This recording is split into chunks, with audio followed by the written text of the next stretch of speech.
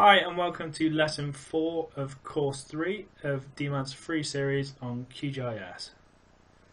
And what we're going to be doing today is we're just going to be refining what we've looked at the last couple of lessons, and we're going to be using the raster calculator again. So what we've got in the last lesson was all of the slopes which were between 10 degrees and 20 degrees, and we also have all of the slopes which are south facing.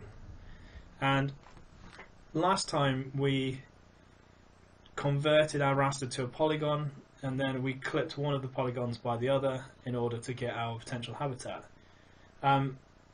This would take forever with a file like this, purely because it's just such a huge, such a complicated raster. If we zoom in to just a random area, we can see just how much is going on, and in order to turn this into polygons it would take forever, and the clip would take forever. But luckily we can use the raster calculator in order to do this for us as well. So what we're going to do is we are going to select our slope, and we're going to select south facing and just build the expression.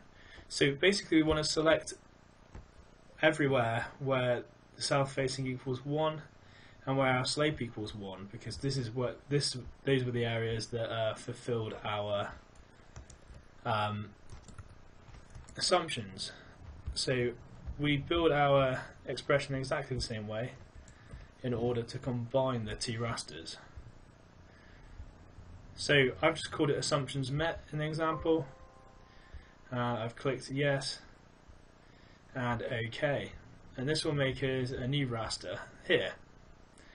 And you can see from this raster that it's still really quite messy, and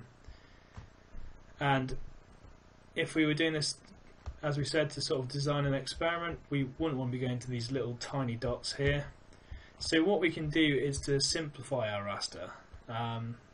And so in the second part of the lesson we're just going to look at simplifying the raster. And in order to simplify the raster we use a tool in QGIS called the sieve. And we'll need to get the processing toolbox up for this. So go to processing and toolbox if you haven't already got it up. And then come down till you find GDAL, go into raster analysis and then sieve. We're going to be using the input layer assumptions met, and we're going to use a threshold of 8 and use 8 correctedness. And if I'm completely honest, I don't know why we use these values. They're values which are set out by QGIS in their user guide for sieving. So that's why I use the value 8. And I'm just going to save this. So this is going to be called assumptions met sieved.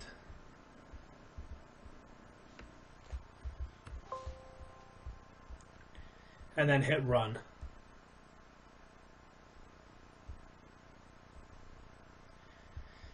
And what we see is actually the entire area is come up as white. And if you look over in our layer, you see that the way that it's processed our data means that we have this incredibly small number, which is the black number. So if we go to properties, we can maybe explain it a little better, and go to information, we can see that if we go to our band 1 statistics and look at our minimum, we have this minimum value of minus 21 million, something like that. 214 million perhaps, and a statistics maximum of 1.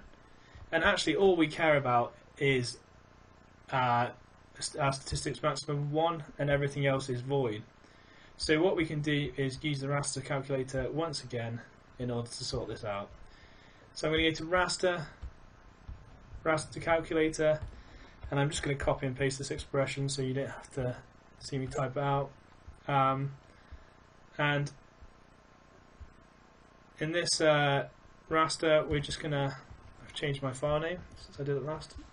We're just going to go to use the assumptions met sieved, and we're saying that anything that is equal to or less than 0 in this data set should be given the value 0. Okay, and now I'm going to just call this output simplified model, because it's just our simplified model, and hit OK. And you can see now we have this nice simplified version of what we were looking at before. So I'll change that just to make it transparent like last time. Oh yeah, if we go to the information, you can now see that our minimum is 0 and our maximum is 1. So that's great. I'll change it to pseudo-man color again just to make it easy for you to see. Take the classes down to 2, and we're going to set this transparent again. Okay, and then we just hit apply and OK. And the reason I've done this is just so that you can see all the bits of white which were on our previous unsieved raster model, and you can see it's just removed all of this sort of noise, all of these absolutely tiny areas which we see on our model.